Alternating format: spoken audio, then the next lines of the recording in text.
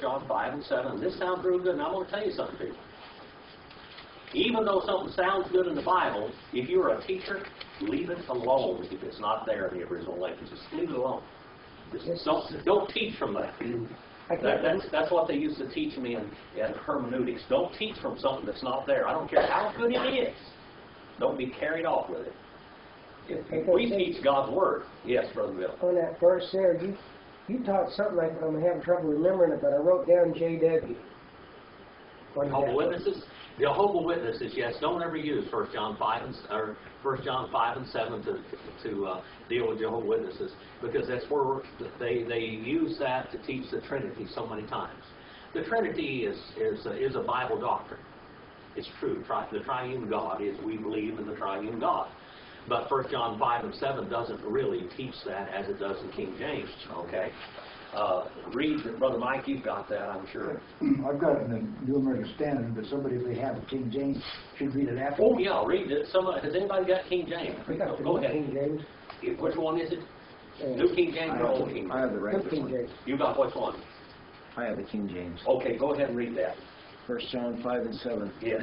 For there are three that bear the record in heaven, the Father, the Word, and the Holy Ghost, and these three are one. All right. Now that's, is that what it says in the original language now? No. What's it say in the original language? Somebody read New American Standard. All right. And it is the Spirit who bears witness, because the Spirit is the truth. All right. That's all it says in the original language. All right. It didn't say anything different. That was added much, much later. Somebody added that as an explanation of the triune God. If you read everything in there, he took part from here and part from over here and put it together. Now, it doesn't do violence to the Scriptures because we believe in a triune God, but it's not there. You can't take that and say, here's the Trinity. Now turn to Mark the 16th chapter. Let me show you another thing. Okay? And if you look over there, what's it say over there in yours, in 1 John 5 and 7, brother? What's it say in your column? Now, you need to learn to read your columns, because that's very important when you start studying the Bible. Look over in the columns. If you ever see a bracket of anything, find out why that bracket's there when you're going to teach from anything. Especially if you're going to hear preach. Preach from the Word, not something else. See, that doesn't have a bracket because it just wasn't there. What's it say over to the side? It just gives other scriptures to go to. Oh, okay. But does it say, how about your King James? No, it doesn't. It's right. How about yours, Bill? Does it have over there in the middle there someplace? No. I moved on to that. Oh, okay. John, okay, well, let's go over to Mark 16. I don't want to spend too much time on it, because Mark 16 is another one like 1 John, or like John 8:753 through 8:11. Mark 16 chapter. Yeah, mine says that the New American Standard omits the words. Yes. It's that verse up there, 1 John 5 and 7. Yes. It says the New American omits the words from in heaven to on earth. Only 4 or 5 very late contain these works in Greek. Oh, that's right. Only very late manuscripts contain that. Only 4 or 5 very late manuscripts. See, that wasn't there. So when you're studying God's Word, when you're going to get ready to teach and preach from it, study. You want to understand how important languages are, and you're in a language class, people. This is something you need before you ever teach God's Word. You need it. You need to learn it. All right, Mark the 16th chapter, verse 9 on. Shouldn't be there. It's not there. But it's there, isn't it? Now, what do you got back there, Michael? Are you over in Mark the 16th chapter? Yeah. Look down in verse 9. Look over the side column. What's it say? Later manuscripture add verses 9 to 20. All right. Some of the oldest manuscripts are basically what it should say. All of the old manuscripts omit verses 9 through 20. And if you are a Greek scholar and you learn the language, and by the time you go through the Gospel of Mark, because I translated Gospel of Mark, one of the first books I ever translated in the New Testament, one of the first Gospel I translated. When I translated the Gospel of Mark, I got familiar with Mark's writings. When you talk to somebody for 6 months, You got a friend, you talk to them for 6 months, and you understand what they talk about and what their philosophy of life is and everything else, and all of a sudden you run into something that's just totally different. And somebody says, he said this, and I know him, he couldn't have said that because he didn't believe that. When you're reading Mark's Gospel, and all of a sudden you go down there and you read Mark 16 and verse 8, and you go to verse 9, you find somebody else writing. It's not Mark, not the words Mark used. It is not the grammar Mark used. It is not the verbs that Mark uses. These are all different words, grammar, and vocabulary than Mark used every place else in his Gospel. So you know something's wrong here. Did Peter write 2 Peter? Did Peter write 2 Peter? Probably he wrote 1 and 2 Peter. Now, you know, as we study the Bible and all that, some people, there's one book that nobody knows who wrote it. That's the book of Hebrews. All right? Nobody really knows for sure. I think maybe Apollos did it with Paul's help. Because Apollos was Paul's student. He baptized him. He was an Anabaptist, remember. He baptized Apollos again because his baptism was no good. All right, didn't have the authority of the New Testament church, and therefore he didn't have the gift of the Holy Spirit when he was baptized either, see. And he didn't understand all things. You know, if you look at the book of Acts and ran along there, and Paul baptized Apollos again, and then taught him more perfectly the way of God. All right. Because all he knew was John's baptism. Not that John's baptism, John the Baptist's baptism wasn't any good, but some of his disciples that didn't have any authority, they went on baptizing after Jesus started, and John says, my time's over. It's time for him to go now. I did what I was supposed to do. And of course they weren't ready to believe John the Baptist, say he was their prophet. And John says, my time's over. Go to Jesus. All right? Well, some of his disciples went on and baptized people and everything, and then people were saved and things, but they didn't know the truth. What was the name of the manuscripts they found? The 3 of the greatest manuscripts. Well, here not too. I mean, several years ago, they found all these manuscripts in The Dead Sea? The Dead Sea Scrolls? Can't you find that in there to find out exactly what? Well, see, the Dead Sea Scrolls had very little of the New Testament in it. Oh, it did? One was the Gospel of Mark, by the way. What was? And it's the oldest portion of the Gospel of Mark we have. In 1920, And it was 1920 before was AD 70 when it was written, by the way. Yes. What? in 9 through 20 were not in the. No. 9 through 20 were not in the original language. And if you look from Mark 16, verses 9 through 20, you're going to have some weird doctrines taught in there.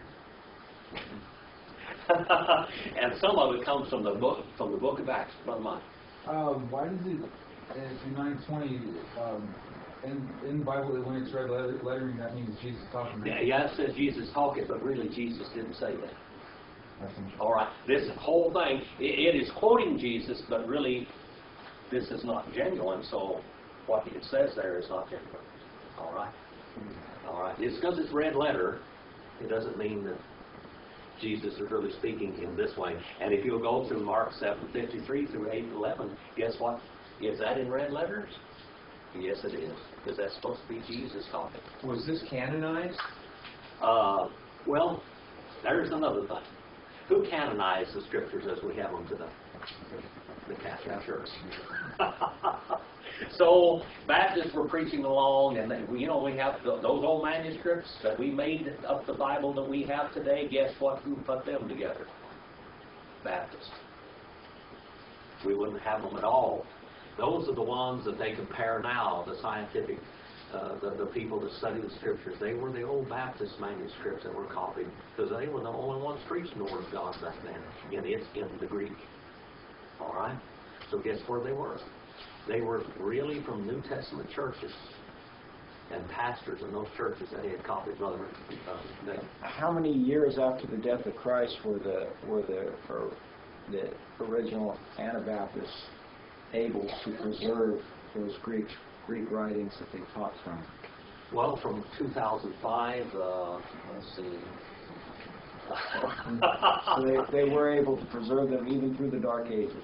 September what is it? Is it the 14th today? 2005. All through the Dark Ages, they kept preaching the Word of God. God said in Matthew 16:18, The gates of hell will not prevail against my church, nor the word of God. Now, the devil did his job, but I'll tell you what, we have the scriptures today because of those people that stood for the truth, because the Lord said that He would never fail His church. All right. Do you have any other questions? I started out 15 minutes early on, and I gave them questions, or time to ask questions, and that's what we were on. We went for 30 minutes instead of 15 minutes, but I think you learned something, didn't you? Now we're in Ephesians.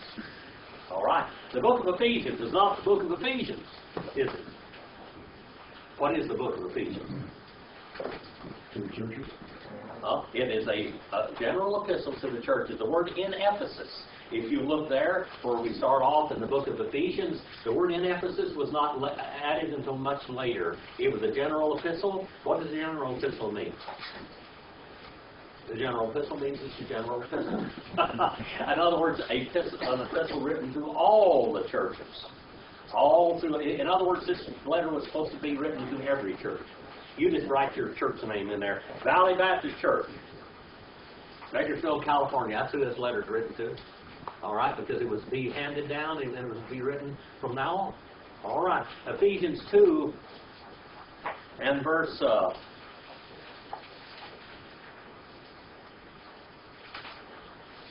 well, let's go back to verse 2, because it's very important. We're talking, we were going along, we're talking about the glory of God, and guess what we're going to get in tonight? The sins of this world that enslaved you. All right, that's what it's going to talk about. We talked about the glory of God and how God picked us out of eternity and placed us in His election box, so to speak. We could have gone a lot further than that. And then in Ephesians, the 2nd chapter, we start into the depths of hell. And we talk about the energy of Satan. The energy of Satan. In haste. All right? We're in 2:2. If you want to, Michael, if you want to open up your study guide that I wrote, and go to Ephesians 2 and 2, we're going to read Greek, and then we're going to look at Greek, and we're going to look at every word. And we're in Ephesians 2 and 2. All right? Ephesians 2 and 2. In haste, pote, peripatesate, kata, tone, iona, to, cosmu, tutu, kata, tone, arkonta, taste, exousia, tu, iros, and then you can put the word to in there if you want to. All right?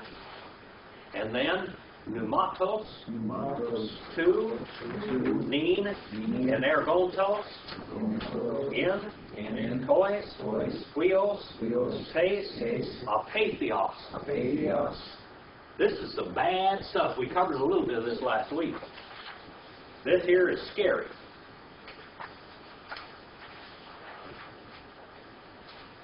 In witches, that's plural. It's talking about, if you go back in verse 1, it talks about how that we were all led astray by the god of this world. And we were all led astray by the lust of the flesh. You go back in Genesis, the 3rd chapter, and you find out what they are. They were wants, greed, pride, and lust. That's what it is. Those things are what bind us away from God. That's what keeps us from being saved. And keeps us from serving the Lord too. In which things then, pote, peripatesate. Now, peri means around, and patio, that means the wall, and it's the second person plural, first aorist, indicative active. Now, he's talking to this church here. He's talking to them because this was a Gentile church. He starts out in verse 1, and he calls them, you Gentiles. Okay? Hemos instead of hemes. All right? He talks about those Gentiles over there. You Gentiles over here, you were carried away by the god of this age, by the god of this world. And then he says, you walked up and down, carried. You walked around. Your habit of living, punctually acting. Something stopped that walk of life. Something stopped that sin in your life. What stopped that sin in your life? Salvation. When you're saved, God puts a different brain in your head. He does. He puts a different thinker in your head. You've got a different thinker than you had before. You should have different desires. Things ought to just, your whole philosophy of life should change. Your whole habit of life. Out of the beaten path. That's what this means. You walked out of the, you were walking out of the beaten path besides the pathway. The Indians used to say, if an Indian went the wrong way, he says, you're not on the red road. You're not on the red road. You're not acting like a true human being. Every Indian, the name for that tribe was one of the human beings. Lakota, Dakota, Nakota. Those are 3 names for Sioux. Did you know that? Nakota, Dakota, Lakota. Those are all different groupings of the Siouxian tribes. Or, as they call themselves, the human beings. And when you didn't act like a human being, when you went the way of evil, you were on something besides the red road, because God had given you a road, a pathway to walk. And when you were off that red road, you were wrong. If you weren't a good mother, if you weren't a good father, if you weren't a good brother, if you weren't a good child, you were not on the red road. You were a bad boy, bad girl. You know what the worst thing in the world that happened in tribe was? A man was so bad that if he was real bad, they banished him from the tribe. If he wasn't a good father, a good mother, or whatever, he wouldn't support his family, whatever, they banished him from the tribe. If he was real bad, you know what happened to him? His father had to kill him. Because he brought him into the world. When you bring children in this world, God will hold you accountable to raise them right. I guarantee you. You will not get off of that. You are to walk the right path before your children. You're to teach them. When the Indians, if they didn't teach your children right, then the father had to kill them. If you had a woman that was out of order and was no good, she wouldn't take care of her children, you went out and you cut her throat. If she was just real bad, she was banished from the tribe. She could never be part of those people again. Which was usually a slower death sentence. Yeah, it was a lower death. But if she was no good, her throat got cut by her own father because he brought her into the world. Does that tell you something? You know what? When you go back in the Bible days, the responsible party was the one that took care of things. All right, you walked around according to the kata tone iona. Have you ever heard, well, this is just the product of the age? Have you heard of that term? You're a product of the age? Well, there it is, people. There's the word age right there. There it is, iona, age. That's also the word for eternity. But here, it's using the word age. Product of the age that we live in. You are a product of your time. We live in such a time that ungodliness is tolerated in God's churches. 50 years ago, what's going on in God's churches today would have been absolute horror. But the world has been invited into the churches. And the churches act like the world. And Paul said, 2,000 years ago nearly, he said, don't let it be known among you. Don't let this happen. Don't let it happen. According to, you walked around according to the age. You're a product of the age, of the cosmos. The 2 cosmos. What does the word cosmos mean? You ever heard the word cosmetics? As in cosmetics, what does the word cosmetics mean? What does a woman do when she uses cosmetics? She cannot leave the house until she sets her face in order. It means order. You say that's not true because you see him driving down the road doing that. I remember Brother Bassett, he said his wife used to get in there and he said he had to put lights all over the bathroom for his wife to put her makeup on her face. And he said, I'll tell you what, when she took it off at night time, he said, I go in there like this and I just hold it away from me, drop it with dirty clothes. Man, I didn't want to touch that stuff. Well, but John, no telling what's in that stuff, he said. He said, get out there, and her eyes were getting bad when she got old, and he had to put better lights on and get magnifying glasses where she could see and look at herself in the mirror and magnifying mirrors and everything else. He said, honey, she said, what am I going to do when I get too old to put the makeup on my face? He said, well, you're just going to have to walk out and let your face hang out like me.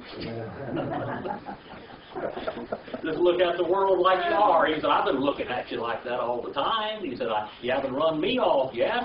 He said, the world ought to be able to see you like you really are, because he said, the Lord sees you through all that paint. And I used to say a long time ago, even an old barn looks good if you paint it. Clean it up a little bit. Cosmos, cosmetics. The order is what it means. There is God's order and there is Satan's order. There are God's children and there are Satan's children, people. The order, this order, the age, this. According to the Archonta. Archonta, that means chief ruler. Who was the chief ruler in the black world? That world of darkness. You know, as we look in the Bible, there's the children of light and the children of darkness. The black, so foam, thick darkness. Who is he, Brother Bill? Satan. He's the ruler of the exousios. That means the authority to use power. What do you think holds people into the clutches of sin? Do you think it's their own desires? What makes people want to sin? The devil preying on his desire.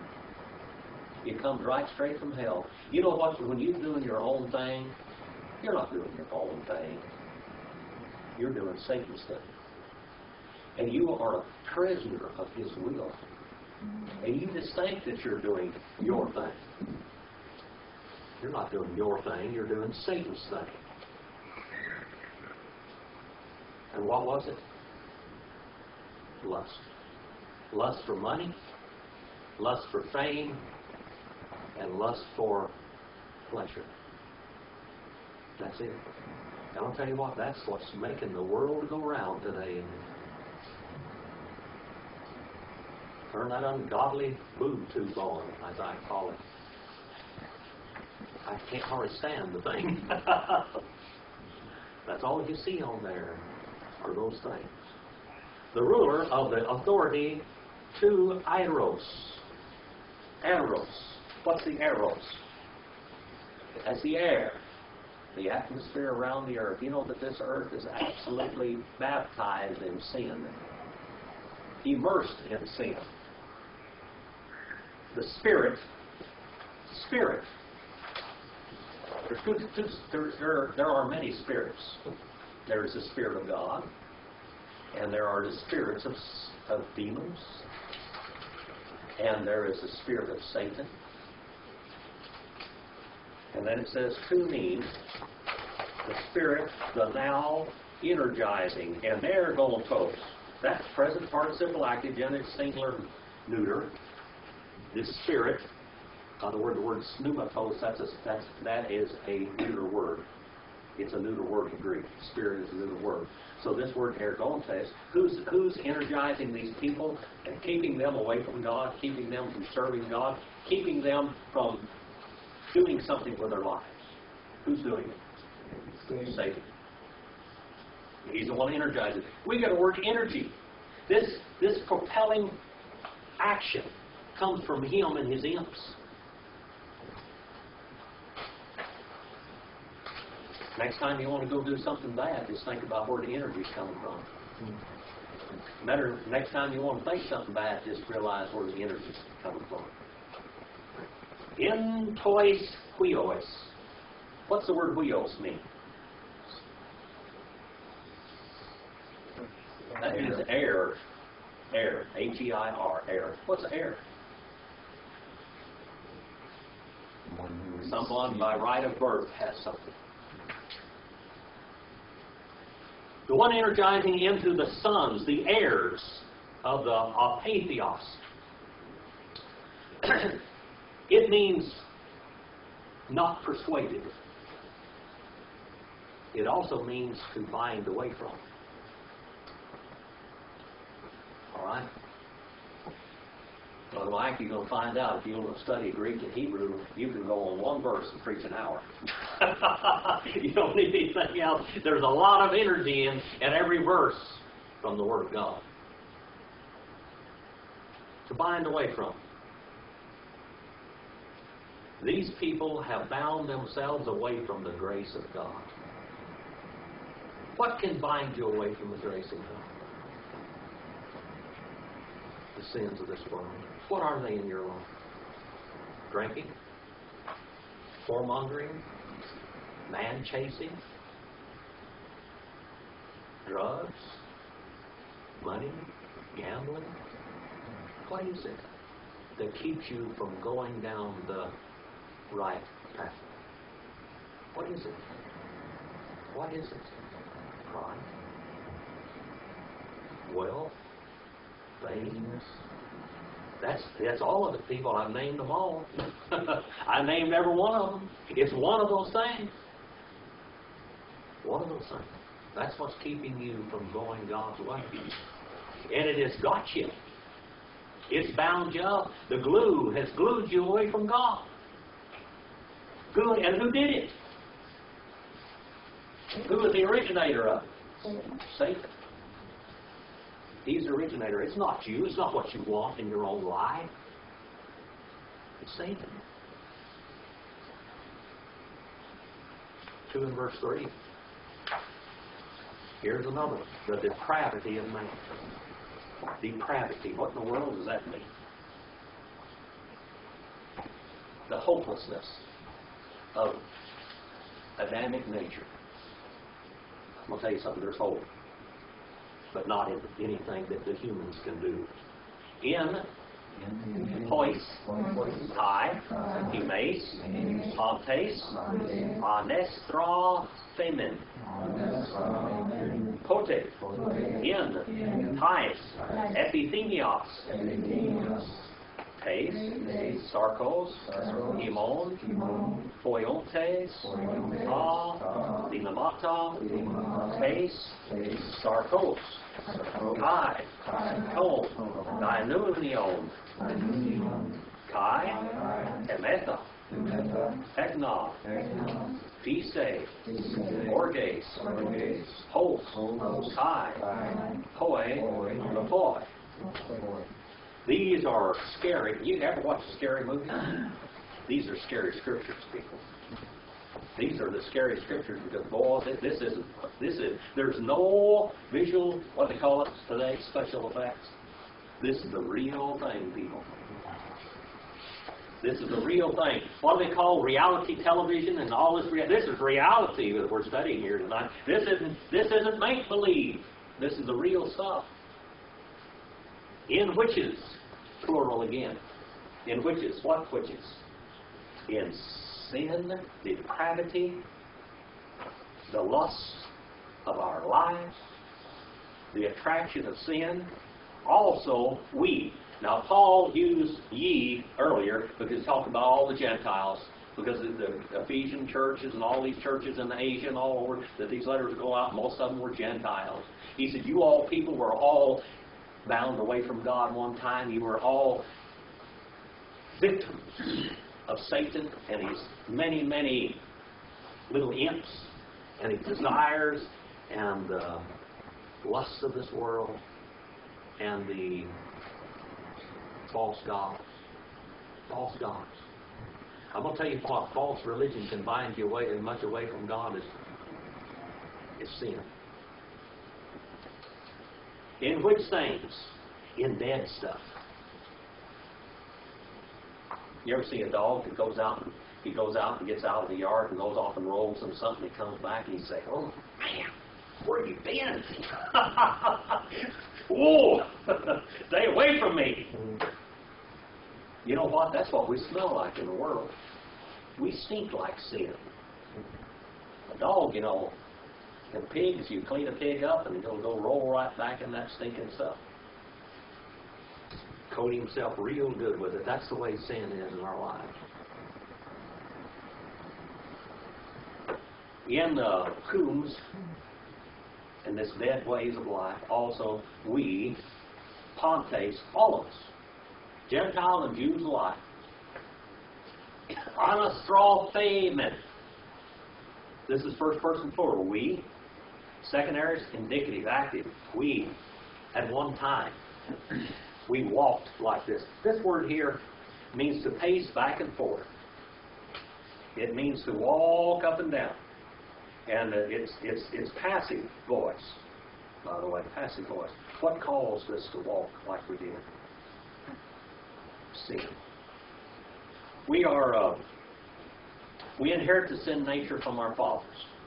No.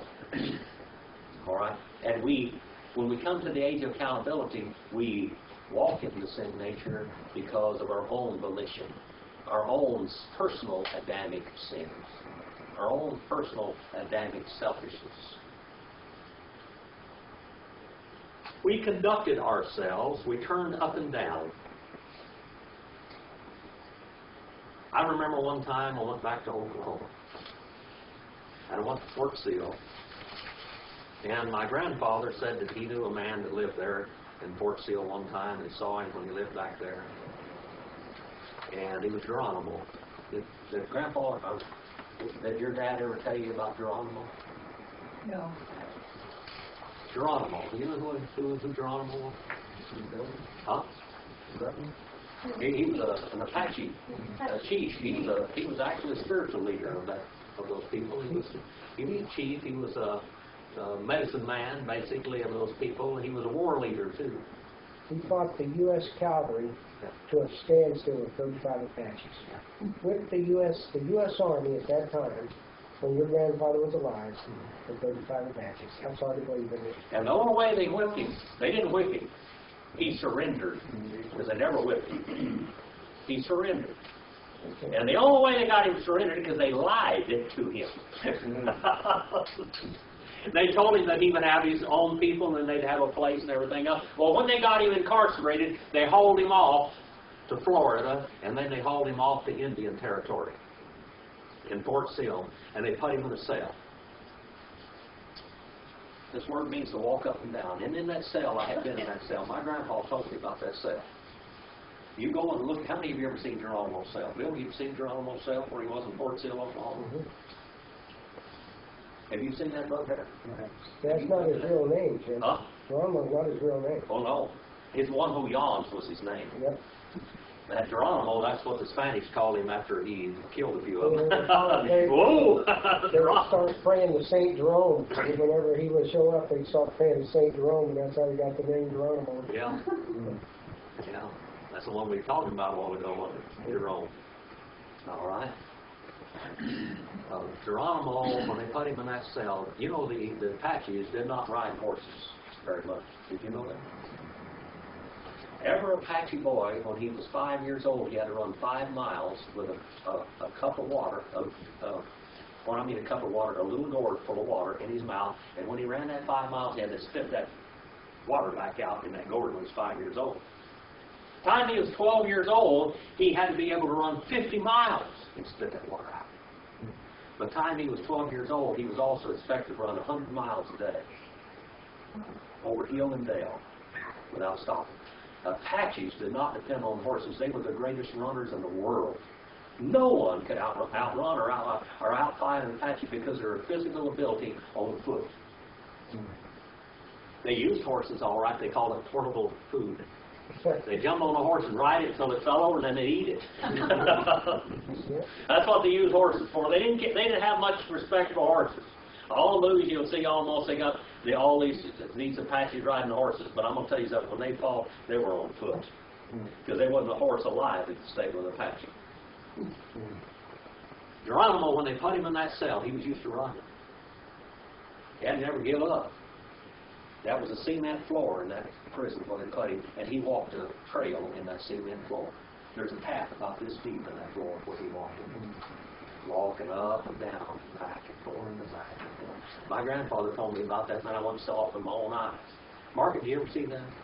Never see that. They got his guns and his bow in there and everything in that cell now, where you can go see that. Walking up and down. We conducted ourselves, our habit of living. Walking up and down and back and forth. Then, in the epithemios. This epithemios, that word epi means upon, doesn't it? And themios means, we get a word thermos from it. So just think about thermos. What does thermos do, Brother Bill? Oh, picture. Something hot or cold, doesn't it? Okay, that's what a thermos does. It's real insulating. Now, what the idea here is, the themios, it is a desire. What desire keeps you away from God? You. What desire keeps you away from God? Sin. What is it? You sin, but which one? Which one is bothering you? Which one has control of your life? Which one is it? That's the one we're talking about tonight. And then you put the themia there, the thermos, that keeps it hot or cold. All right? That's what the word thermos is. Then you put an epi on top of it. What are you doing with this epi? When you put something on top of a word in Greek, what does it do? It intensifies that word. All right, that's what it is. It intensifies that word. Epithemios. Our passions, our lusts, our desires. In taste, epithemios. And it's talking about plural now. Taste, sarkos. The word sarkos comes from the word sarx. Okay? Have you ever prayed to God and say, God, I just can't help it? I was watching a movie yesterday. It was a silent movie. And, well, it wasn't either. It was in German, I guess. Listened to it. It was a real old movie, 1920-something. This girl's father had come home. He went out and got drunk. And he carried him a bucket of liquor home with him. Set it on the table. And he said, oh, God, please help me. I don't want to ever touch another drop. Oh, and he told me, oh, I got a headache so bad, this terrible demon liquor. And he held his head like that, and he said, I got to go lay down, I'm so sick. He looks over there and he gets his pail and takes it with him. Takes that pail with him to the bedroom, pail of liquor. Never want to take another drop. Oh, yeah. Sin will do that to you. Until you get tired of it. Until you get tired of it. Taste sarkos. I want you to remember this. John 1:14 says, Kai hologos sarx agenito. Kai hologos sarx agenito. What in the world did I just say? Kai and ho the logos word. Who is the word? Jesus. Who was really the word? Jehovah God. All right, and the Jehovah sarx flesh agenito. He became. God became flesh so he could redeem you from this epithemos. He could redeem you from the terrible, sinful flesh that we live in. The flesh of us. And he's talking, that's genitive plural. Right, genitive plural. Second person pronoun. You got singular down here. It should be plural. Put down there, plural. And I told you I made mistakes. What should be plural? Genitive plural. Yeah. Second person pronoun. Or sarkos? Second first person pronoun. Genitive plural, first person pronoun. What is that? Constant. See that Hemol. there? Sarx, hemol. Sometimes I have to correct myself. Poiontes. Poiontes. That comes from poem. Our word poem comes from this. It comes from poion. Poem, what do you do? In a poem, you make words rhyme, don't you? All right, poetry. That's where our word poetry comes from. And this word here, it means this present participle active, nominative, plural, masculine, and it means constantly doing something. Causing to doing ta thelemata. The word thelemata. I like in Ephesians, the first chapter, it talks about the thelemata theou, the spiritual activating force of God. What caused Him to love us, what caused Him to call us, what caused Him to come down from heaven in the flesh and become part of the human race so He could redeem us. The thelemata there. But now it talks about thelemata, the spiritual activating force that energized you to hold you away from God, to keep you persuaded away from the things of God. What kept you from doing the things of God? Is that accusing plural or? I'm doing accusative plural, yeah. Doing the wills, by the way, it is will, spiritual activating force. I've got down there fleshly activating force. But it comes from fellow, which means I wish or will, and it's a wishing. All right? And of course we know that this wishing comes from the wrong kind of spirit stuff. What keeps you doing the things that you do? The spirit of evil. The spirit of your flesh. The spiritual activating force, the satanic activating force. Taste sarcos of the flesh. Right? Adam was in the garden. What is the word garden? What does that mean? By the way, that should be the word paradise. You know what the word paradise means? It means a guarded pleasure park. Now, who was supposed to be guarding the garden? Adam alone. All right? And this word Eden, what does that mean? Earth. All right. He was in this garden in the earth, in the eastern part of the earth, somewhere over there between the Euphrates and the Tigris rivers, somewhere over what we call the Fertile Crescent. Some place over there was the Garden of Eden, the garden of the earth that God had planted, and God put man over it. When God put him in that garden, he had everything he needed in this world. Had no desire or anything that he didn't have. He had the most beautiful woman that God gave her to him. That's what you call a special tailor-made woman for you, Brother Dave. Tailor-made! That was the apple of his eye, so to speak. He was. Really, Brother Dave. Now, we know where your apple of your eye is. We know who it is, don't we, Joanne? His tailor-made. Brother, you wouldn't have made the choice different than what you did. No. I know that you're surrounded by women. Aren't you? Yes. You're surrounded. I'm branded. But he was surrounded by a woman that he loved. A tailor-made woman that came from him, out of him. All right? And this beautiful garden that God had planted, needing nothing. And what happened? What did Adam do? He didn't do nothing. I had a several answers over once. You're a bit slow tonight. He was watching football on television when he's supposed to be guarding his wife. That's what he's supposed to be doing.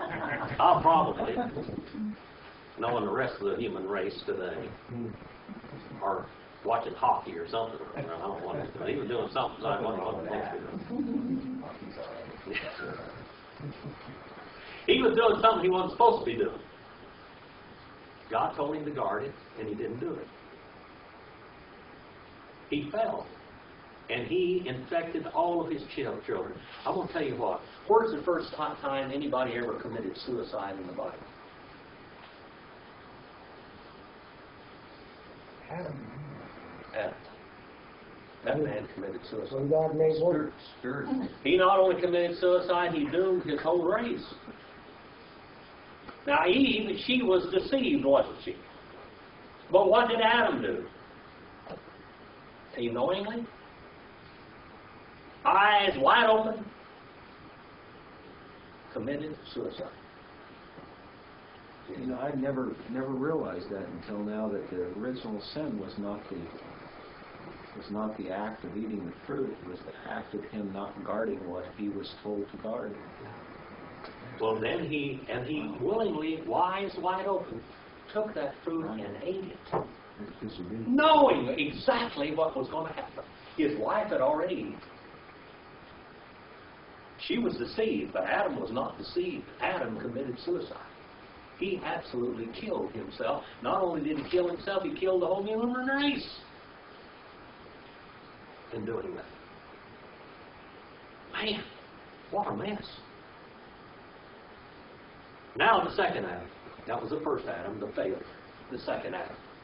Think about Jesus now. Jehovah. And the Word in Jehovah, flesh he became, and dwelt among us, and we saw the glory of God, as no man had ever seen God. The only begotten God that ever came into the world. We see along the second Adam. Come in. Where was Jesus tempted the first time? Where was he tempted? Adam was tempted in the garden, in the pleasure park, in paradise. Where was Jesus tempted to begin with? When the devil took him up on the mountain. Wait a minute. Where did he go? Out in the wilderness. How long was he out there? 40 days. Did he have anything to eat? Did he have anything to drink for 40 days? What was he doing? Communing with animals. That was all. Communing with animals. He wasn't eating them either. He was communing with them, just like Adam did in the garden. Did you know that? When Jesus dealt with animals, just like Adam did in the garden, they all obeyed him. They didn't give him any trouble.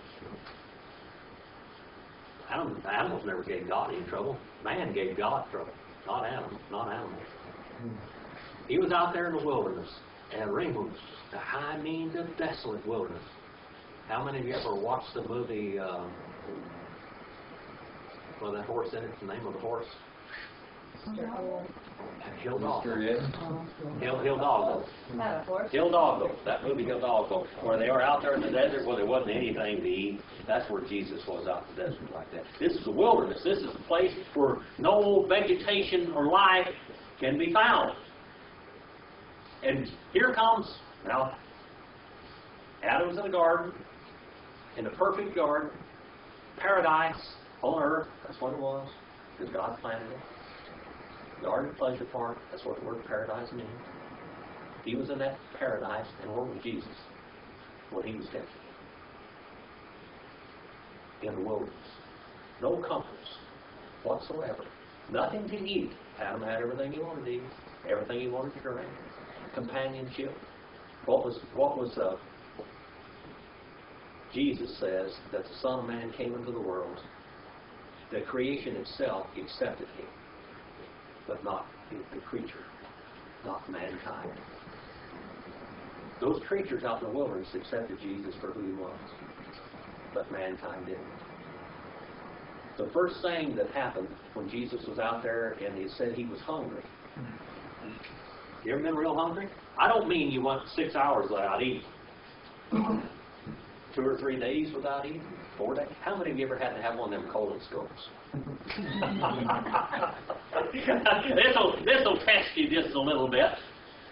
Drink all you want to drink. Well, just think about it without drinking. All right? Sorry about that, brother. Thank you for that bit of information. I forgot about that. Dreadful thing. Too close. You know what? When I first had one of them the first time, I had to go without eating 5 days. 5 days. That doctor, that was Dr. Vogel when he first got started. Boy, what a fool he was. Man. Boy, 5 days without eating. I was about to die. My blood sugar went down to 20. I wouldn't have blood tested, and they called me back from that lab, and they said, "Man, go to your doctor. You don't have any blood sugar." I said, "Well, I haven't eaten in days." Well, he was out there for 40 days without eating. And then the devil came to him, and what did the devil say, Brother Bill? "You hungry, old boy? All you have to do is make those stones into bread, and you can have them." He didn't do it, did he? Everything and every way that Jesus was tempted in that paradise, Jesus was tempted in terrible conditions. But Jesus overcame, because there's God in the flesh. That's the difference between us. You know, we can't save ourselves. But once God has saved us, don't tell me you can't do God's will. Because now you have the power of the Mata of God in you to tell you the right direction to go. I guarantee you, every time you do something evil, If God is not there in conscience telling you you are going the wrong way, then you better go back and figure out if you're saved or not. Because God's Spirit does that. Is that right, Brother Dan? Yes, it is. You're not going to sin and be happy. You're not going to do it.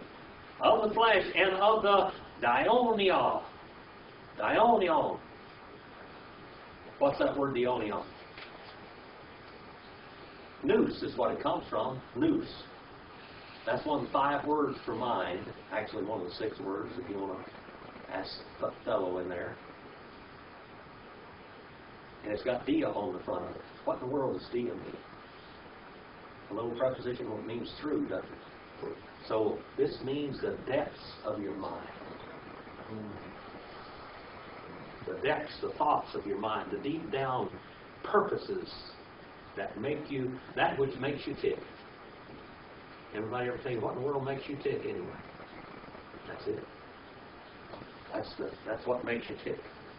The mind are the faculties of understanding, feeling, desiring, and wanting and willing. That's what it comes from. And ameta. The word ameta there. It means we kept on being. We kept on being. And then we have the word technon. The word technon. What the word is technon? Remember the word I told you that Jesus was, the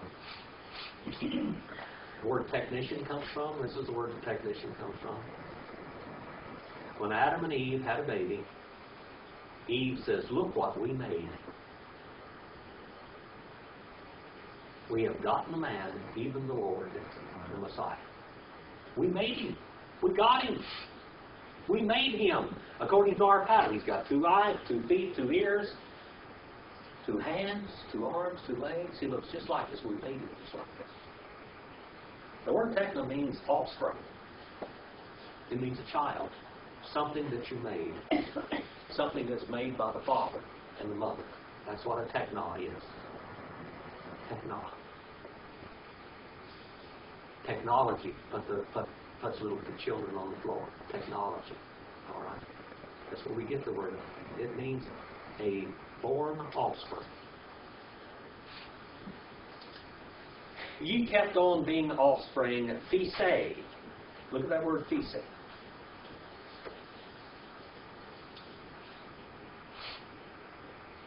That means by nature. The basis of nature. You know what the basis of nature is? Grabbing and stealing and wanting. You know that? Grabbing, stealing, and wanting. That's the base nature of man. Want, want, want, want, want. That's what makes gambling so bad. That's what makes cheating so bad. That's what makes defrauding so bad. This is the basis nature that a human being can have. A base nature. A base nature. How many of you ever tried to civilize a cat? Huh? My friends, my wife's got a friend that she's a wonderful person. And she's a vegetarian. She doesn't eat anything, and she's got cats and dogs and everything. And she teaches her cats and dogs not to kill anything else. I'm going to tell you something. It's a real challenge to teach your cat not to kill something.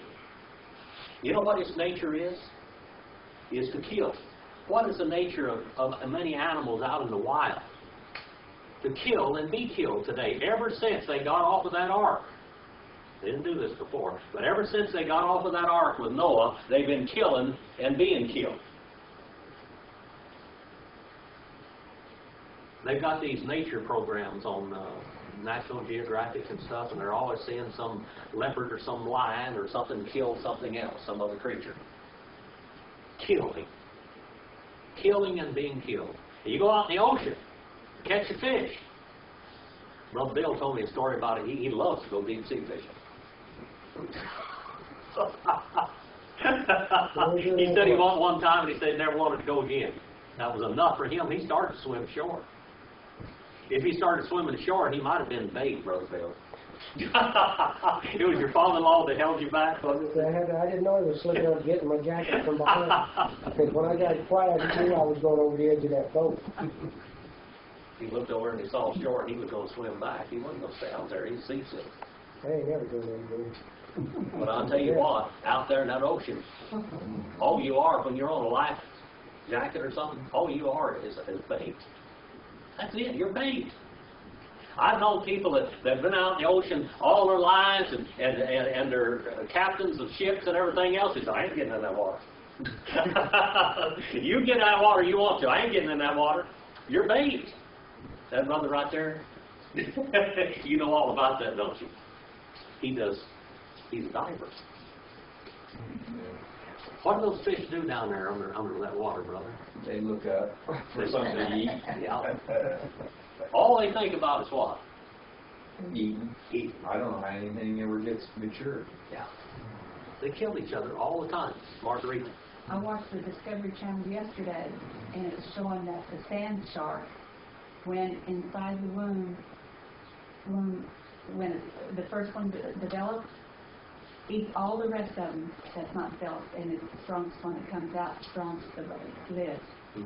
Before they're even born. While they're still inside, it's Already killing. eating the other litter. Already killing.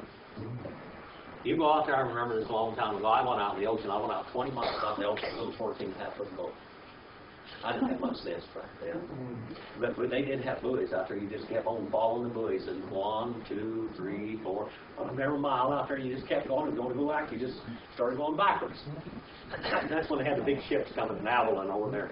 And they had these buoys out there telling how far it was to shore. I went out there 20 miles. We were out there catching fish just right and left, and my oldest boy, of course he wasn't very old then, he goes over and he catches, we were into these blues. They're like a perch-looking thing about this big and about that wide, and he caught these blues, and he pulled it up, and all of a sudden, it went, boy, I mean, he's pulled this bent over double like this. He pulls the thing up, and he throws it up on the back of the boat, and there's a great big ling cod on the back of it. He's eating the blues. He's got the blue, he's what they call a hitchhiker. He's got his mouth on this blue. Blue weighs about 5 pounds. Well, this big old ling cod, he pulls it in, and he lets it set on the back of the boat back there. There's a big thing in the back where the motor was. And he looks at it and he says, Dad, what is that thing? He said, get it in here. Before I knew it, he threw it back out there in the ocean. He wasn't going to let it. He said, what is that thing anyway? He said, you see this mouth? His mouth was full of teeth about that long, boy, like needles. He wasn't going to get too close to that thing. Well, when it turned loose, it left teeth prints on that blue. He took that blue in and had this half-moon mark all the way around it, where he grabbed a hold of it. That's nature. That's species. Orges. You ever hear the word orgy? That's where people just turn their lust plumb loose. Well, I'm going to tell you something. God's going to turn His hate on that one of these days. That's the word orges. Wrath. Hos, even as or just as also, poi, the ones, lapoi, the ones remaining in the clutches of Satan. Godlessness, worldliness, ungodly buzzards. We were all those, weren't we? We were all those kind of people. What kept us into the clutches of Satan? It wasn't what you really wanted. It wasn't really your desires, was it? He was your father. Your father, the devil. Oh. You got one or two fathers in this world. You either got Satan or you got God. That's it. That's it. A child, when he comes up and he grows up, a little child, until he comes up to the age of accountability, he's safe. But there's going to be a time that he chooses which way to go. That's right. The child chooses which way to go. And when he does that, that's when he becomes dead or alive. That's right. Because you're either a born son, you're a techna of Satan, you're a techna of God. It's called them heirs. Heirs. What is heir? Where's Satan's abode going to be? Where's his final abode going to be? The lake of fire. The lake of fire. Where is all of his children going to be? Right there with him. Now, where's heaven? That's above. That's going to be the abode of God and all the universe. By the way, God's going to cleanse the whole universe. And His children are going to be all over the universe on vacation. Vacation in glory. Forever. Amen. Forever and ever, ages upon the ages. You're going to be in one of those two places. It all depends upon you. What you do with that theologically, with that desire. You're going to give that over? You're going to follow the Lord and ask Him to save your soul, forgive you your sins, and lead you in your life and glorify God? That's what all this whole second chapter is about. It's talk about the way of death and the way of life. And by the way, nothing you ever do in this world, when you're saved, ever comes from the flesh. It's the Spirit of God working in you. It's just like nothing you ever do that you think you're doing your own thing. You're not doing your own thing. You're doing Satan's thing. He's the one energizing you. That word, energia. Well, I hope you learned something from God's Word tonight. We only covered a couple of verses, but this is so rich. I was studying today as I was eating breakfast, and I kept looking up, and I said, "Oh, you ought to see this, Marilyn. You're going to get to hear it tonight." She said, "Well, tell me what it is." I said, "No, that's only previews of coming attractive. Just look over here. You get to hear it just like the rest of them do." We're going to get into real good stuff. 2, 4, 5, 6, 7, to an 8. You hear one of the most quoted verses from the Bible, Ephesians 2:8. For by grace, I don't know what it says in English. You are saved. For in grace, it says, you are having been saved through faith, and that faith doesn't come from you. It's a gift of God. Not of works, lest any man should boast. And it said we are created unto good works, to do good works. Because it was before ordained that we should walk in them. Boy, there's some stuff in here that God is seeing us in glory already. He's looking from time now all the way into eternity future and seeing us glorified with Him. There's some Hebraisms in here. You know, you can't just study Greek, because a lot of times there was, especially in the book of Ephesians, we've seen a lot of Hebraisms, a lot of Hebrew figures of speech that were brought into Greek. Brother Bill, did you learn something tonight from these 2 verses that we studied tonight? Beautiful things, horrible things too. Things ought to scare the devil out of you. Yeah, ought to. When you know where you're going, when you know what's taking you there, it ought to scare the devil out of you. Well, that's what we're going to quit for tonight. Thank you for your attention.